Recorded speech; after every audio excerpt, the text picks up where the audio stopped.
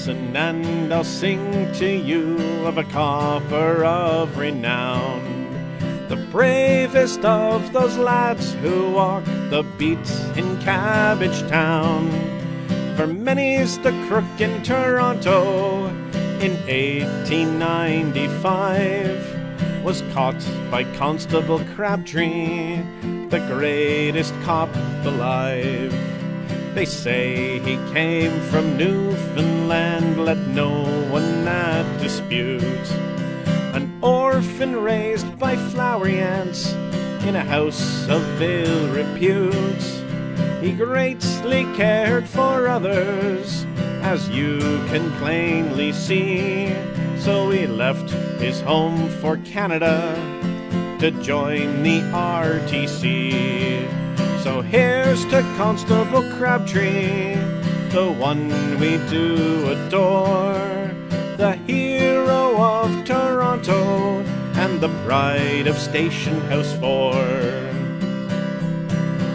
Some say his boss is handsome, and maybe that is true, but for every lass that Murdoch kissed, George Crabtree he kissed too. The lads, they all look up to him, a role model indeed. He's like a big brother to Higgins and a son to Brackenreed. So here's to Constable Crabtree, the one we do adore, the hero of Toronto and the pride of Station House 4. He fought a Loch Ness monster in Lake Ontario.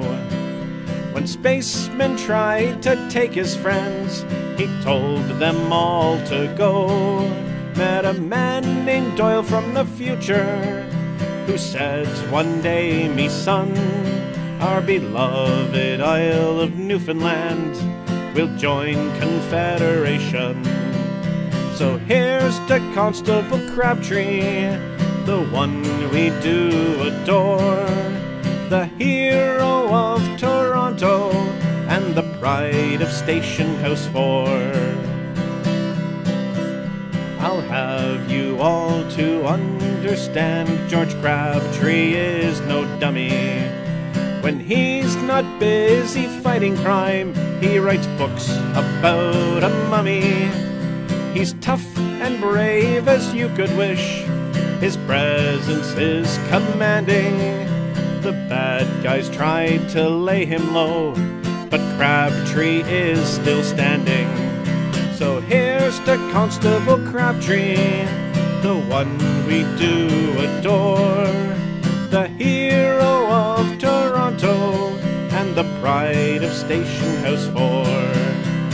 Here's to Constable Crabtree, the one we do adore, the hero of Toronto and the pride of Station House 4.